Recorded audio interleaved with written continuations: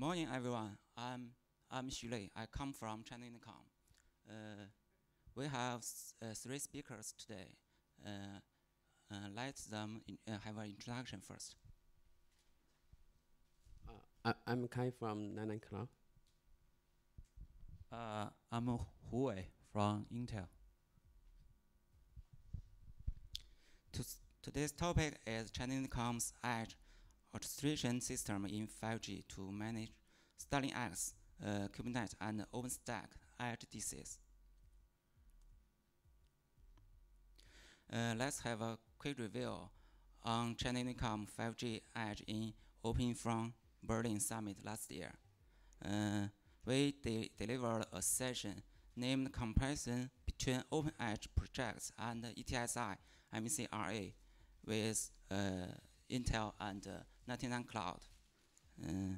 We showed the design of China Unicom Edge platform based on open from structure projects, and it's accord with the ETSI MEC reference architecture.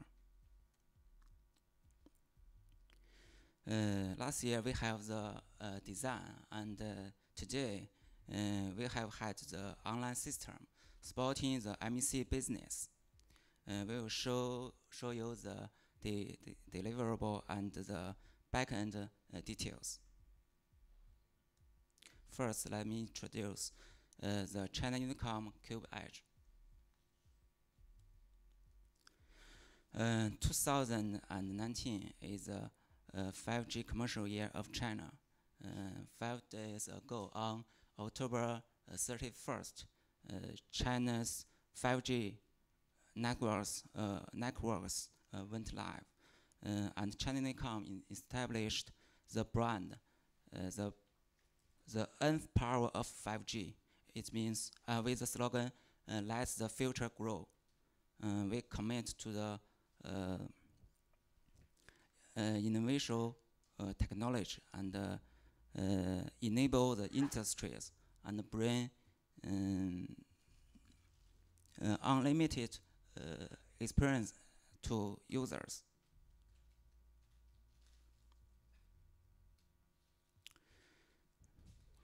From 2G to 5G, the technology is constantly updated.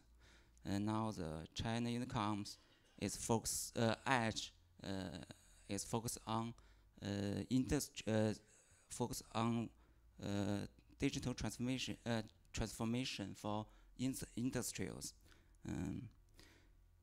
As MEC, the Edge Cloud is a key infrastructure for the next generation IT, and we will reform the traditional business with the MEC and to support innovations on MEC with AI, big data, and the mobility.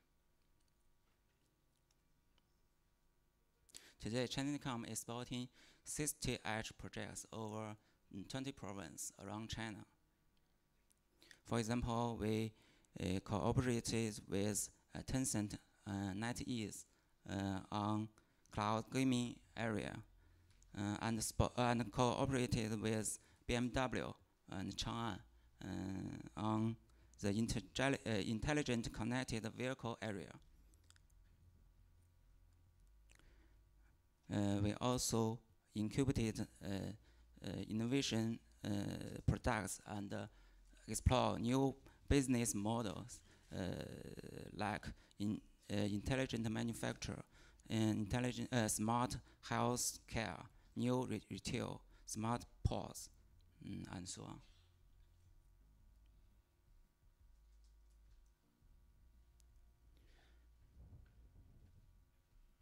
China Unicom is building the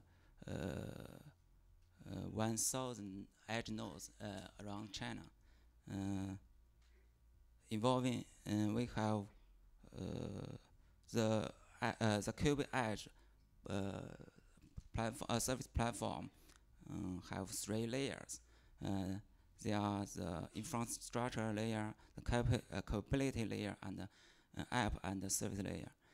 The infrastructure layer can provide the virtual machine and content resources, and capability layer can provide network capabilities such as load balance, DNS, NAT, virtual firewall, and can provide application capabilities such as VCDN, AI, IBI, and so on.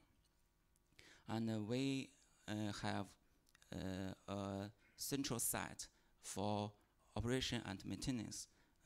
We have built a business support center, including BSS, OSS, marketing support, and customer service support. And we also do the management and orchestration of apps in the center site. Next, let me introduce the architecture overview for QB Edge.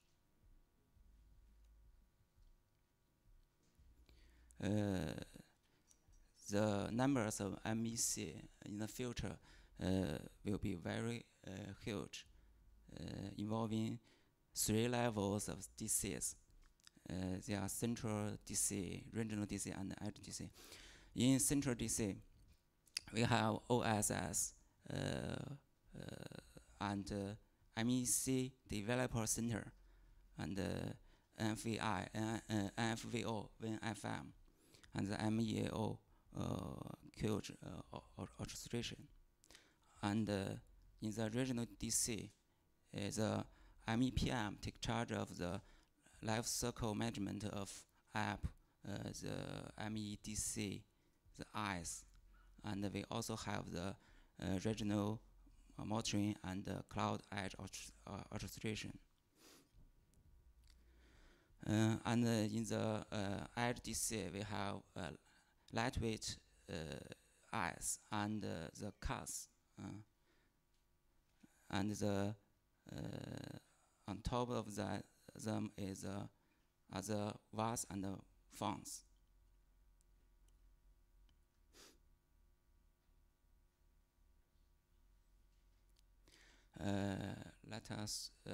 Let me introduce the deployment architecture. MEAO deployed on central DC. MEPMs are deployed on 31 regional DCs, and MEIs deployed on edge sets. This 3-tiers architecture is to support edge applications quickly deployed to edge as needed. And the central MEAO is connected to BSS and OSS. According to 3GPP standard, traffic rules are configured by MEPM via NF interfaces. And the UPF, VNFs, and MEP modules will be deployed in edge DCs as needed. UPF will be deployed by NFVO, and MEP will be deployed by MEPM. In most cases, LDC, that is the shared infrastructure model, will be the first option to provide application hosting if clients agree on the SLA in latency, bandwidth, and security. In some 2B cases, one-site client DC means a dedicated infrastructure model is also supported, especially to some strategic partners. Okay, next turn to Li Kai. Okay, I will take over the demo part and the detailed text behind this demo. So this is a video. We're gonna okay.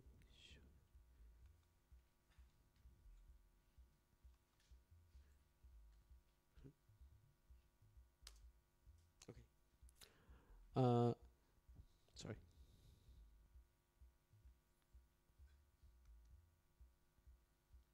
It's around 2 minutes demo. So this is a diagram to show one edge DC. You can see the different part of the edge inside a specific edge DC. This is show the list for ICE. Not actually not ICE. It's include some like a Kubernetes dark infrastructure, and we have geo.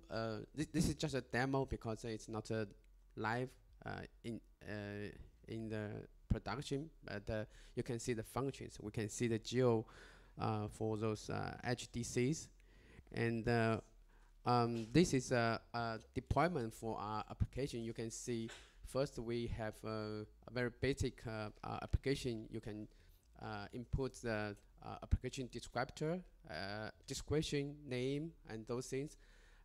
Second is select ICE to be deployed.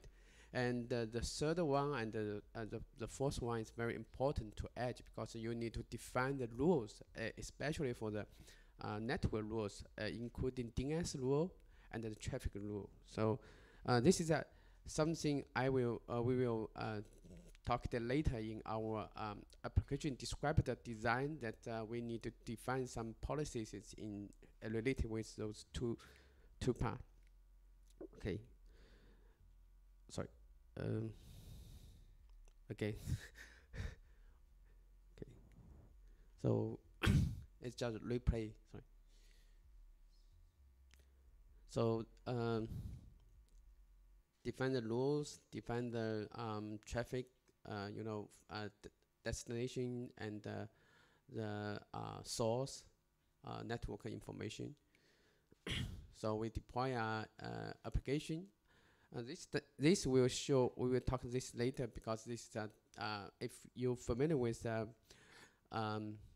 VNFD, VNF descriptor, you will know the TOSCA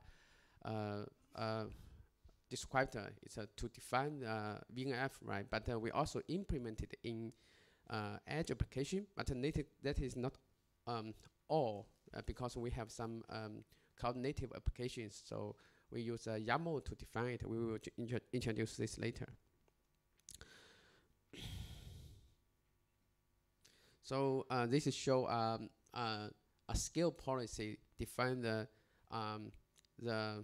incremental you are going to scale out or scale down, or the maximum size of the application instance you are going to scale.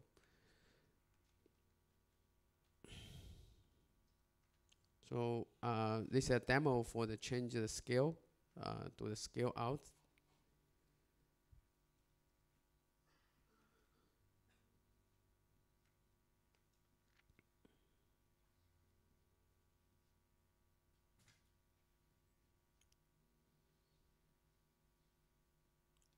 Scale down.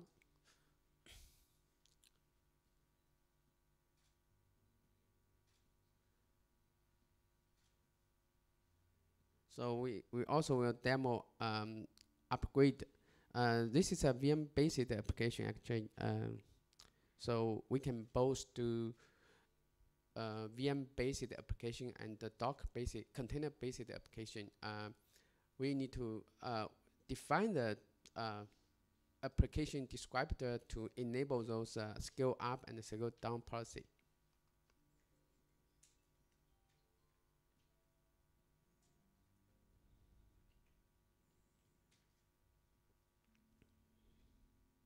This when upload application from raw image, you need to add some, actually this is a kind of process to define the descriptor. We develop a self-service tool that to enable third-party users to import their application via raw image, and we can add those descriptor informations in the backend. So this is for upgrade.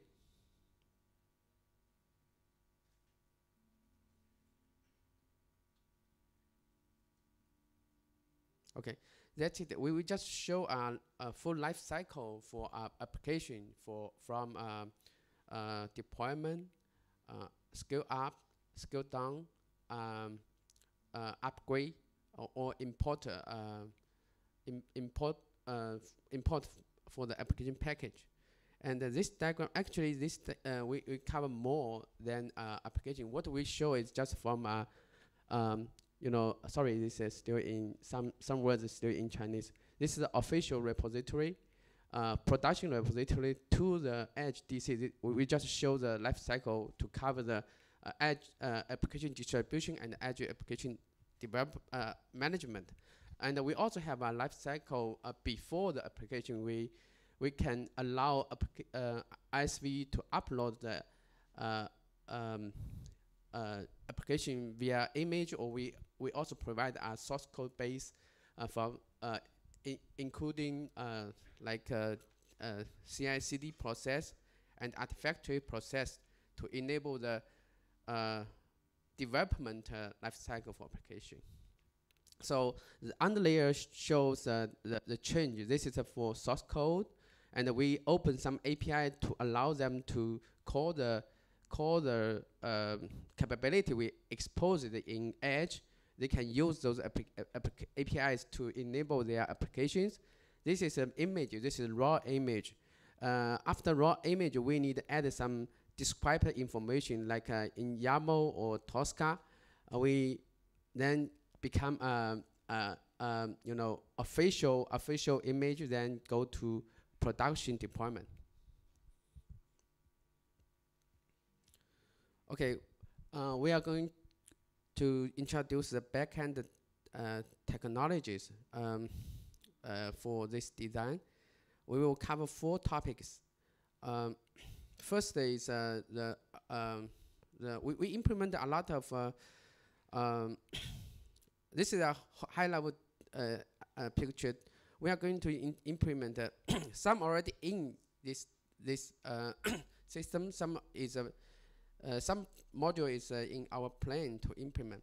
Like we enable OpenStack, Kubernetes, and StarlingX. We can compatible for those underlayer infrastructure. We also enable HEAT and Helm, and Airship is in the investigation to see we can enable it, or not in our solution. We also use some ops tools to do the data collection for those operation informations. And another module we are currently investigating is openness for the data plane part. We will introduce this later. This is a very special if you are managing edgeDC, because there are traffic from the user side to your edge applications. And so again, this is a full life cycle. First, we will talk about the options for edgeDC. When we look into this diagram, actually there are several different type of object we are going to do orchestration. Like we have like this is actually a CT part UPF, or in 4G it's a D gateway, or okay, we call X gateway, right? This is actually defined in the ETSI standard. It's a DP part, and we also have some applications. We expose some service. This is a value-added service. In short, it's we call it VAS, VAS. And we also have some firewalls that to managing the ITCT boundary and cloud edge boundary. So you can see we have different type of object to be orchestrated.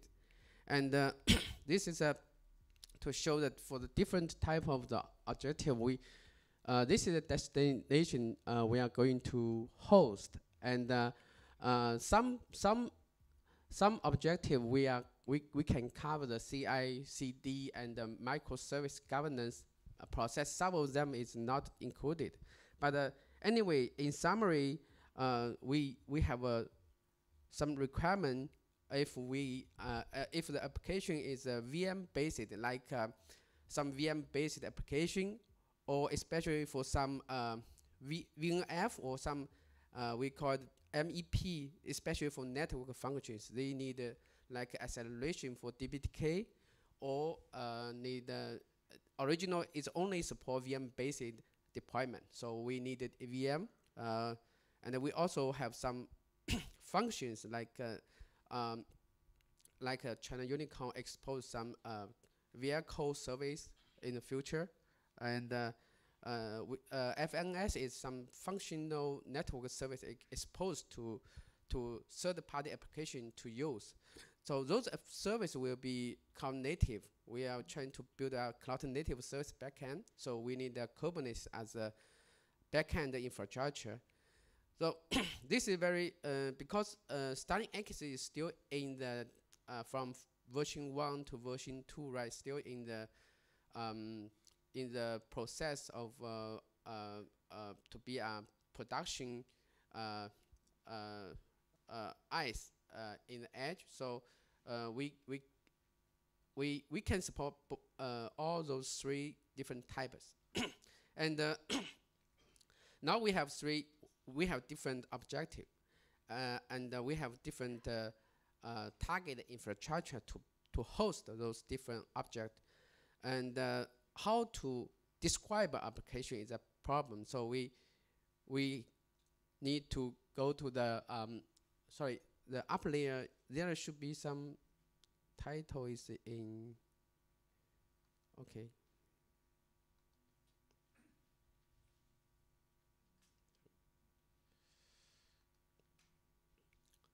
Okay.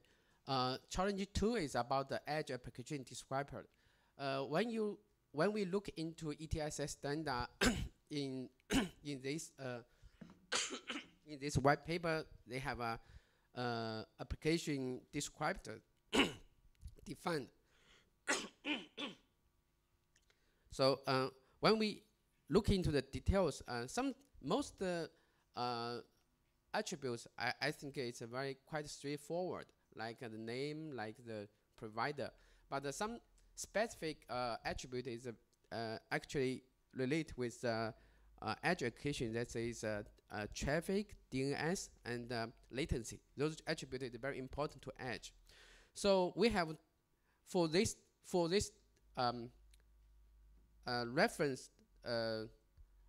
reference application descriptor proposed from ETSI.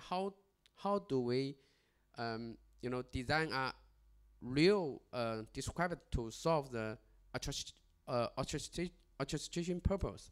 There are several candidates. Sorry, again, why?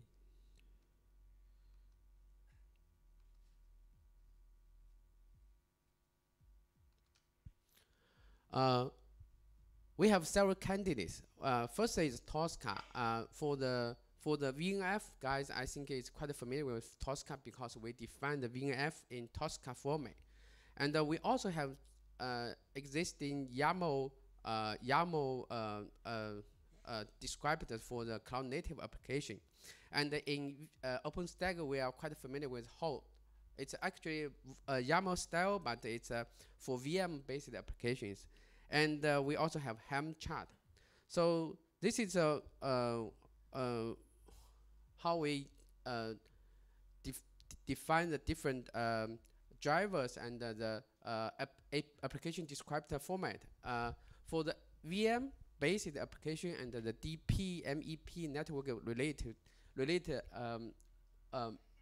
object, we will use TOSCA because it's a mature, and when you look into those features like scale in, scale out, it can easily find the reference from TOSCA format. And for VNFs, I think there are a lot of VNF validations in telecoms, and those experiences can be reused in the application. But for the cloud native, in our original design, we are using TOSCA for cloud native application. But lately we found it's a little, for a lot of developers that they develop a cloud native defined by YAML. So actually the process is we change the format from YAML to TOSCA. Then when it goes to the detail underlayer, we call APAS. It's also translated from TOSCA back to YAML. So it's sometimes we found later we found it's maybe it's not a good design, so we change it back, use the raw YAML as described for cloud native application.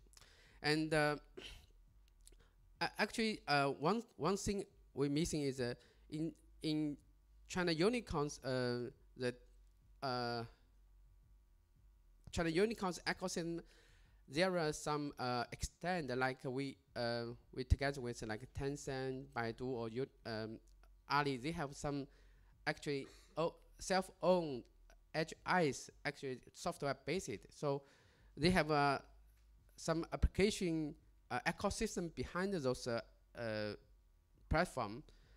For those things, we need to follow their standards to do the application describer, because it can be easily to import the backend ecosystem via their standards. Okay, so the fourth part is about a module that is not that familiar with IT guys. In ETSI, when you look into the reference architecture, people might be confused about the MEP part. So what MEP's major purpose is actually to handling the life cycle for application, like registering, health check, and subscription, those things, and also cover some scope in network. So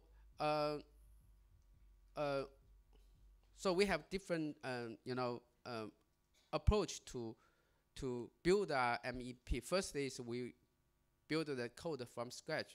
Second, but it's not that easy. So we have a currently Intel open project called OpenNAS. This actually is a new open source project. Hopefully, it can be imported in OpenStack Foundation. But we think it's when we look into OpenNAS, who we will introduce this later.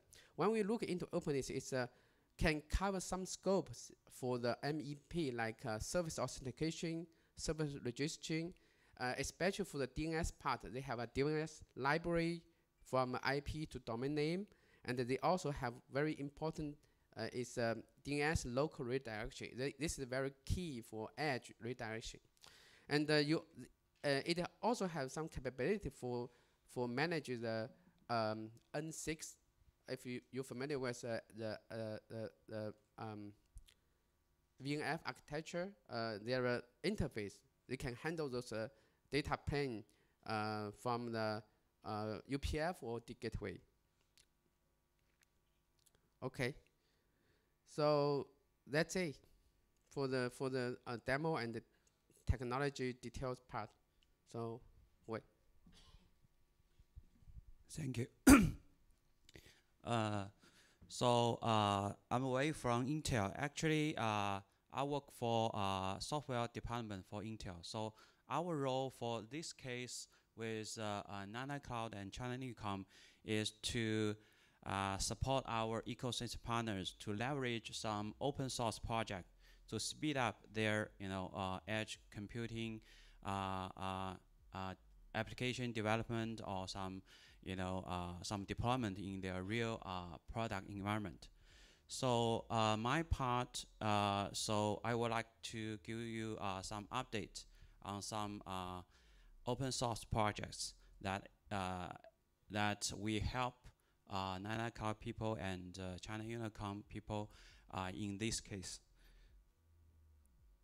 So let's first start with StarlingX project.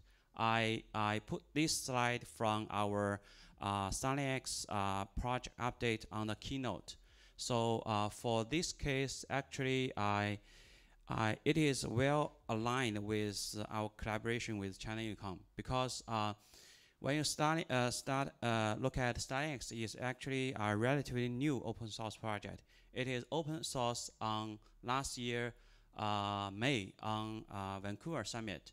And at that time, we have our first release on October. And at that time, we began some collaboration and some early evaluation with China Unicom and NanaCloud people to see how we can help them for their EdgeDC project. And then we come to, as Ken mentioned, we now at the phase 2 of StarlingX. We have a very important release, 2.0, on September. And it is a very, I would say, a very big change for StarlingX. And the most important part is we integrate Kubernetes platform into the stack. And that means we provide container support. And as a community, we grow steadily and with a lot of ecosystem partners like China Unicom, like Night Cloud. And also we implement a lot of patches. That means we will run completely on unmodified OpenStack release. We don't, as StarlingX, we don't keep local patches. So in the future, as we can see, what we are doing in this case is also aligning our goal is we want to partnership with our OSVs to service providers, these partners, to scale, to have real deployment of StarlingX. So that's our next phase. So on this page, I would like to give you some updates for StarlingX 2.0. As I mentioned, it is a very big release and a very important release. So I list here some very high-level update for StarlingX release 2.0. So it actually turns everything upside down. So the first one is as a community, we do a lot of work to build the technical ecosystem and to invite contributors from all over the world, and also the StarlingX community is kind of governed as a very open source way. So we elected the technical steering committee from different companies. So this is a lot of work around this area. And second one is, as I mentioned, we have a huge stride in involving the architecture of the project. I will give a specific slide for this one. So, and the rest of the big update, including we added significantly to our documented suite, and do some security enhancement, some easy of deployment enhancement, and for the networking part, we do a lot of work to, especially for the edge computing, some high performance component integration into the stack. So also integrated, some PDP protocol for highly accurate synchronized timing. So this is some details for the what we have done to achieve these goals. The first one is, as I mentioned, when we announced StarlingX, and also in StarlingX 1.0 release, StarlingX is actually a hardened OpenStack platform, of course, with some enhancement and some added component, like we called flock services into the stack. And starting from 2.0, we integrate Kubernetes platform. And StarlingX is now a cloud-native platform to support both VMs by OpenStack Nova components and bare metal service by OpenStack Ironic components. And now we support container by Kubernetes platforms. So the current architecture is kind of like on top of OS, the first layer is Kubernetes platform. And upon Kubernetes platform, there is the OpenStack run as a containerized services on Kubernetes. So with that architecture, the StarlingX is provide some very flexibility for the end user and our OSC partners for different requirements for their use cases. Like Ken mentioned in their previous slides, in some cases they need some VNF workload, and in some cases they need maybe some container workload for their use case. So that's a big change for StarlingX from the architecture perspective. So for other things, as I mentioned, we eliminate patches against upstream stack, OpenStack. So actually, 2.0, we contain 5 patches against Nova, and I think the latest status is these patches has been accepted by the OpenStack upstream. So means from now on, StarlingX will run completely on modified OpenStack. Now is we migrate from the 1.0 on Pike, now on Stan. So we will keep the upgrade pace with the upstream OpenStack component. So this is some big update from the architecture purview. And some other features, like I mentioned, we have a lot of work on documentation, suite, and if you are interested in StarlingX, you can go to the wiki site. You will find it has a completely refreshed wiki, a lot of content there. You can either as a developer or either as a user, you can find a lot of information there. And for security part, we have enabled the TPM devices to store the secret and enable the UEFI security boot on the stack. And for the configuration and deployment side, as I mentioned, for the initial host environment, we use Ansible for the configuration and deployment. And after that, we use the Amanda and the OpenStack Helm to deployment the OpenStack service on top of Kubernetes. So for the network part, we support IPv4 and IPv6 full stack, and Calico as the CNI part, and some integrated Multilus and SRLV for high performance networking capabilities. And we integrate PDP protocol for the accurate time synchronizing protocol.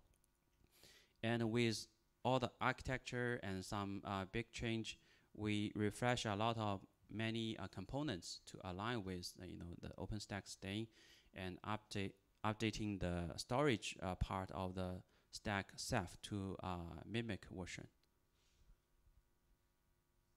So that's for the StarlingX. And the second open source project that we think we can help China Unicom and Nana Cloud for this case, for this collaboration, is called Openness. Openness is actually from previously it's called Intel NEV SDK, Network Edge Virtualization SDK, and now it is open source and renamed to Openness, stands for Open Network Edge Services Software. I got this one from the Openness website with the brief introduction and some points why we do this project. So basically, Openness is an open source reference toolkit that to enable the ecosystem, especially for the integrator and the application developer, to create and deploy the new edge application and services. So it will make easier for them, because our goals here is the first one is, as you can see, it abstracts out the complexity of the below network protocol on the edge node, and also it enables some very important features like secure onboarding and management of applications with GUI web portal. And also it provides some common functions for the edge node, like access, terminations, traffic steering, all kinds of these things. And also it expose some standard APIs to the developer, to the web edge application developers. So this is our goal, and this is for the project information. And since it is relatively new, younger than StarlingX, so you can find more information on the GitHub, and the source code is here. You can have a try for this project. And the last slide for my part is a little bit detail for this openness project. You can see openness including several important modules, including the DNS service, the traffic policy, and especially I would like to mention is the we call data plan services is on the this red block of this on this diagram. So this is kind of DBDK based data plan software implementation. So especially for this case, I think NanoCloud has would like to leverage this this openness project, especially this NTS component, to have a try in this for this China Unicom project. So other things like edge node configuration, edge node interface configuration, because we have different traffic, from the UE side to the edge node side, we need to some configuration for different traffic type for the edge node, for the edge platform. So yeah, that's what I have for my part. Okay.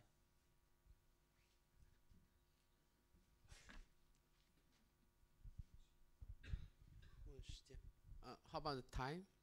Do we have time for Q&A, or run out of time?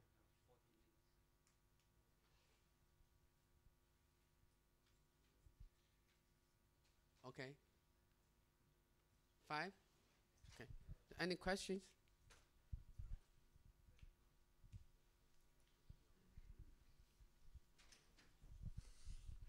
So what 5G standard do you support? SA or NSA?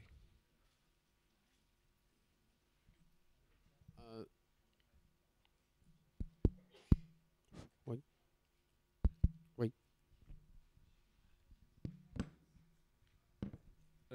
That's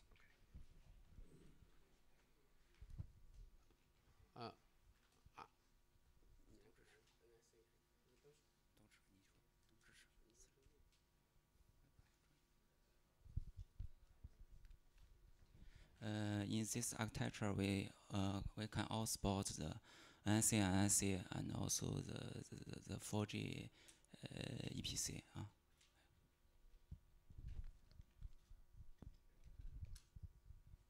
Any other questions? Okay. Okay, thank you.